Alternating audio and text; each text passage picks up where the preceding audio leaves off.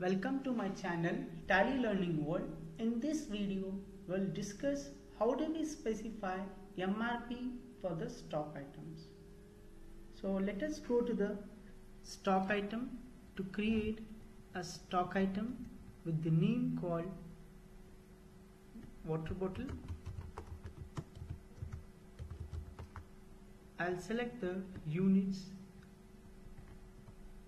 So we have option in F12 to enable provide MRP details.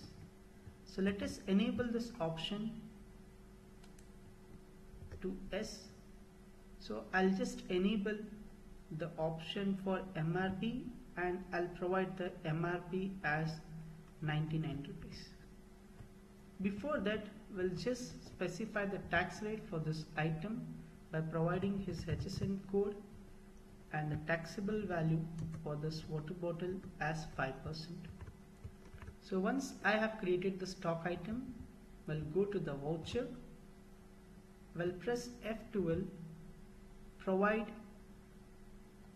rate inclusive tax for stock item to yes, we'll press Ctrl A. Let me select the party name and the sales ledger. I'll select the item water bottle. So let me give the quantity.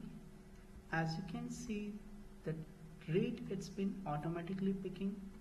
So we need to select the tax ledgers, that is CGST and SGST. So the amount it's been automatically recorded, not more than the transaction value. For more videos, subscribe to my channel Tally Learning World and press the bell icon for new updates and